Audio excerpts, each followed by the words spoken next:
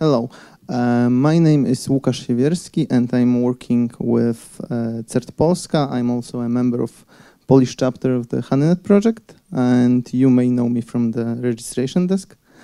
And today I will talk to you about a little project that we started in Polish chapter.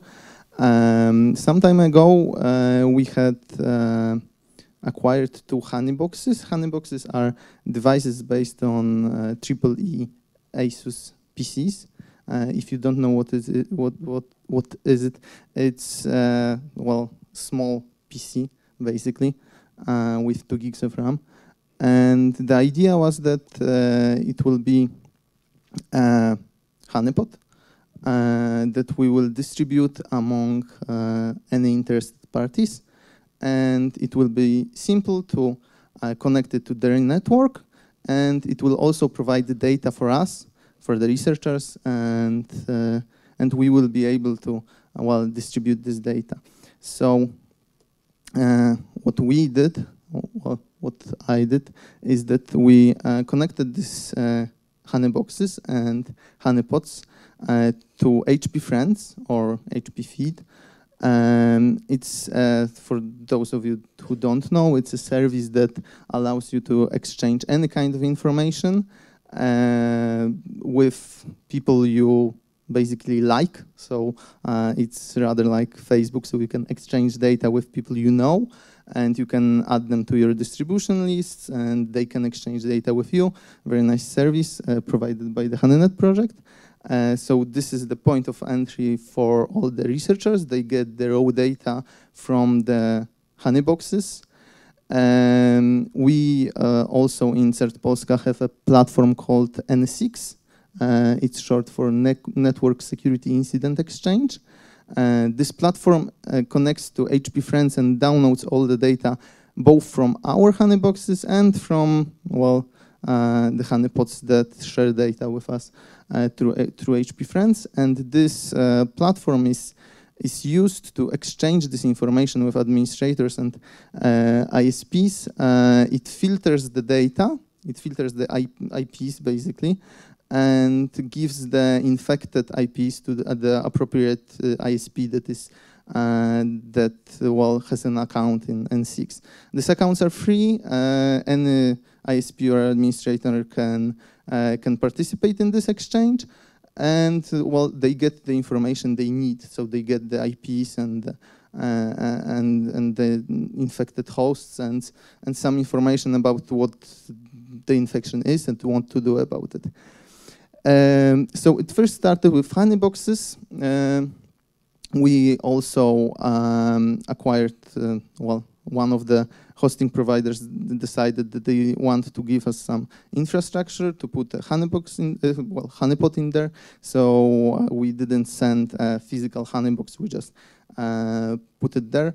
We also, in our lab, in our autonomous system, we also don't use the physical one. We just have a dedicated machine for this. And in this way, we were able to put honeypots in 6 different autonomous systems. 5 of them are in Poland. There are big ISPs, there are smaller ISPs,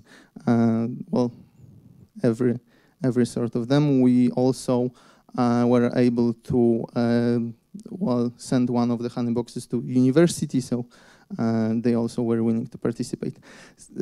Something about our setup, we use Debian on all machines.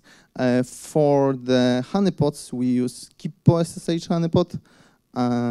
For those of you that don't know, it's basically what it says is an SSH honeypot that lets you connect with the host and pretends you have an SSH session. But what we did observe, there was a problem with this, that many of the connections requested SFTP support. They just wanted to upload a binary or something else, some text files or something.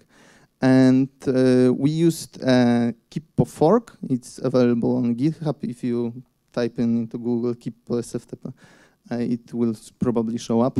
It has an SFTP support. It has also some other features which are interesting. And with this, we had a much better result because, well, almost half of our connections requested SFTP once they knew the password. We also use Dionaea Honeypot. Dionaea Honeypot is really, well, a vast honeypot. It can emulate Samba, it can emulate voice over IP, HTTP, HTTPS, FTP, TFTP, Microsoft SQL, and MySQL. And well, we had some success with it. It was mainly, well, worms, as you will see, and it was mainly Samba and voice over IP. But this setup completes the most popular services that you see around internet these days. These are some statistics that we were able to capture for about 1 month. It's a little over one month. These are Dionaea samples, you can call it that. So the distinct URLs, it's the URLs that were provided in the shellcode. Unique samples, it's basically samples and distinct IPs that were connecting. And you can see the geographical profile of the connections. And second one, a slightly different geographical profile, are statistics from Kippo, SSH honeypot. There were more evenly distributed, however, significantly lower number of IPs connected to Kippo. And here are some most popular passwords. This is a really nice feature of Kippo honeypot that, well, you can set a password, and basically if the attacker tries to penetrate your SSH, it will use dictionary attack and will provide you with some passwords. And if you are lucky, it will provide you with whole dictionary of his passwords, so we can save it. These are the most popular passwords. Second one is empty. It's not an error. So if you have any of these passwords, maybe consider a change. If you use SSH password, maybe you should also consider changing it to something more secure. Okay, so what we were able to obtain from Dionaea honeypot, it was mainly, as I mentioned, Samba, and mainly popular worms like Conficker, Sality, etc. There were some autorun inf files like this one here. Well, it's used to start some executable when you try to open network share. What is interesting, we also saw psexec. It's a sysinternals tool that is meant to replace telnet. It allows you to execute code on a remote machine. It's not a malicious application. It's a benign one, but it can be used for malicious purposes. And the samples detection rates were high, even very high, something more than 40 out of 50 AVs. But maybe the samples are not the interesting part. The IPs that were connecting and were distributing the samples are more interesting because, well, these IPs are probably infected, so they tend to provide some information to the administrators of the autonomous systems. So this was mainly an information tool. And for the SSH, what we were able to obtain was DDoS bots, or bot. It was one family, but was very frequently updated. They were multi-platform. Of course, because it was SSH, we were able to obtain the sample dedicated to Unix, and there were also samples for Windows, which we were able to obtain by using other sources. They were using the same CNC and the port was in the same range. It wasn't a very sophisticated tool. It sometimes was UPX packed, sometimes wasn't.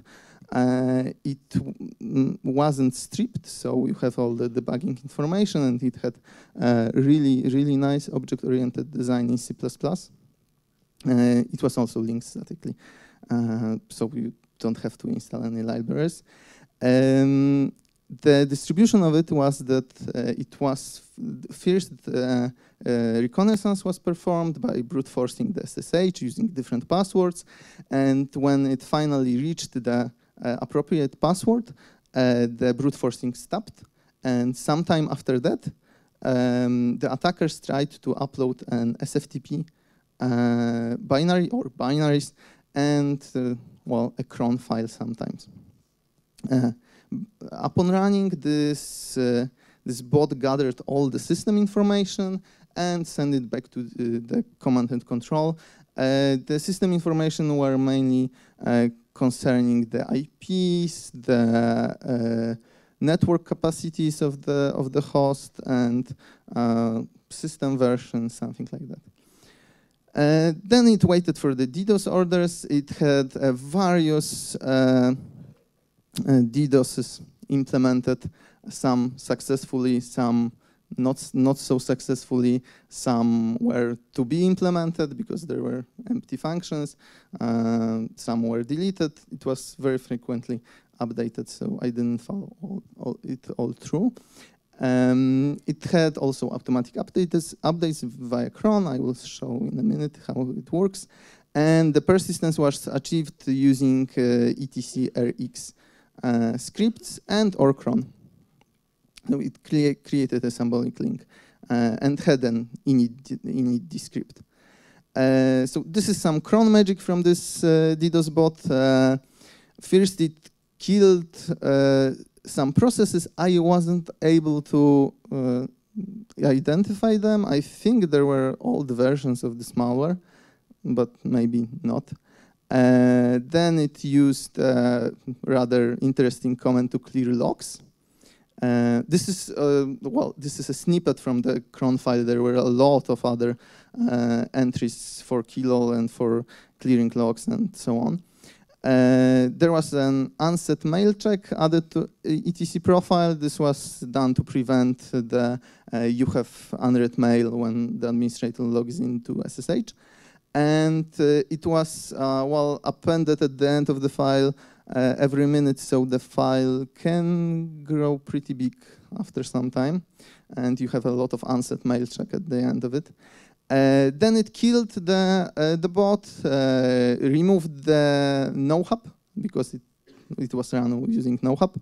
Then it downloaded the new version of the bot and ran it again using no-hub. And then destroyed the bash history file and all the other files and logs. Yeah, the Windows version of this DDoS bot was different. Well, the system is different. It unpacked first somewhere in the Windows directories and installed a system service that were to start upon boot up. So, but the files that it created the log files. They were the same as the Unix version. The CNC was the same. The protocol was the same. Everything was the same. So it most definitely was the same bot. So, just to sum up, I think it's worth having a honeypot in your network. If you do, if you don't, please do so. If you have, or you think you have a better setup than we do, please send a mail to me. I will gladly update our setup or, advise you. Yeah, so, and if you're from Poland and you want to give us some infrastructure, we will gladly install a honeypot in your system and give you all the data and probably share all our data with you if you are a researcher. And well, thank you.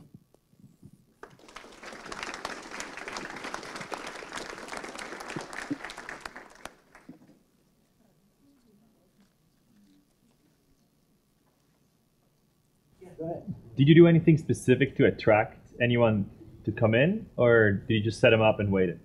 Well, no, Could you use the microphone and repeat the question? The question was, did we do anything specific to attract the attackers, or did we just wait? Well, we just waited because there was a lot of traffic coming, especially from our university partner. So, well, we had a problem already with it, so we didn't advertise it yet.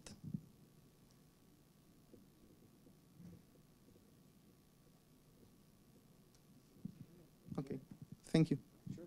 Thank you.